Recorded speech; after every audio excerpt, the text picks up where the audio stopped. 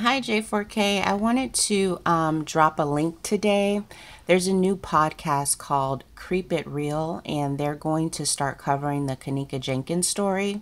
So it's really exciting. We have some new allies out there that I haven't heard about. It says Kenneka Jenkins, a beautiful 19-year-old woman living in Chicago, Illinois, attended a party at the Crown Plaza Hotel in Rosemont, Illinois, the night before she went missing. After many attempts made by friends and family to search for her, her body was eventually discovered in a walk-in freezer in that very hotel.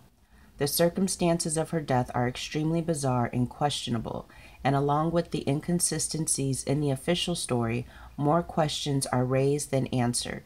While the police closed her case 1 month after her death, we believe there may be more to the story, so we wanted to look into it ourselves. Okay, and this is their first part one that they posted on July 6th. So I'm going to drop the link, check it out. And when you're done listening, come back, comment, and let me know what you think. Bye.